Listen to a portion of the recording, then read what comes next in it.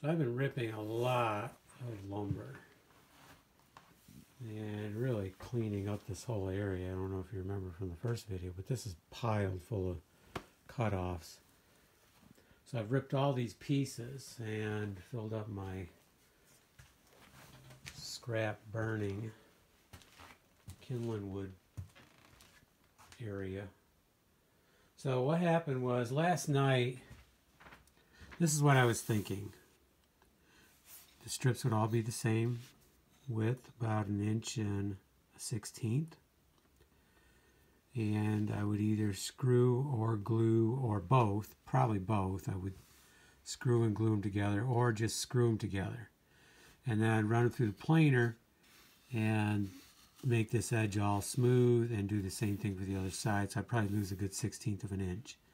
And they ended up being about 1 inch thick. So that could work. But then after sleeping on it, I was thinking, that's just so flat. Why am I doing that? I need it more three-dimensional. So I decided to cut strips at 3 different sizes, and now I've decided I think I'm going to cut one other size. So I'll have 4 thicknesses or widths.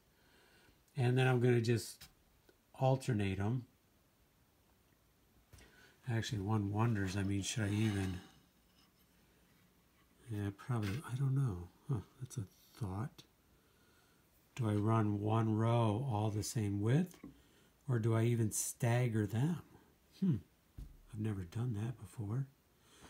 Okay, so I have another thing to think about.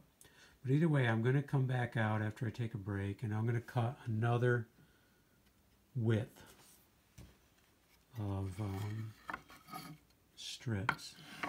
Because right now, these are my 3 right here. This one, and this one. So I think I need one in between here. So I'll do that. Then, doing this, I need to plane these off both edges before I screw them together. So I'm not going to be gluing. I'm just going to pure screw. And this is to make the legs. So this will be standing upright. It'll be about 30 inches long, each of them. So this will be interesting. At the same time I was ripping all these strips, I was taking wide boards and cutting them into stuff like this so I can do my stacked leg design. I'd like to do a couple little end tables for our air chair hangout. So that's kind of a side thing. Boards that would work good for this, I'd put into this, and others I'd put into strips. Okay, I need to take a break, but that's where we're at. I'm going to cut one more set of strips, and then we're going to get the planer out, and we're going to start planing all of this, both edges. Not a lot. All we have to do is just take the saw blade marks off. So it's just a slight, like a 32nds of an inch on each side. So it should go pretty fast because I can do 2 or 3 at a time. And then we'll be ready to start putting them together. So a lot of prep work, but look at this. I don't know if you can tell, but it's looking cleaner already.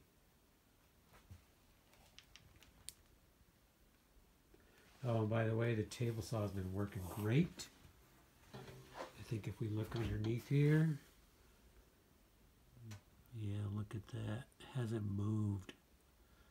That silicone is holding it. Oh, I hope it keeps holding it. Okay.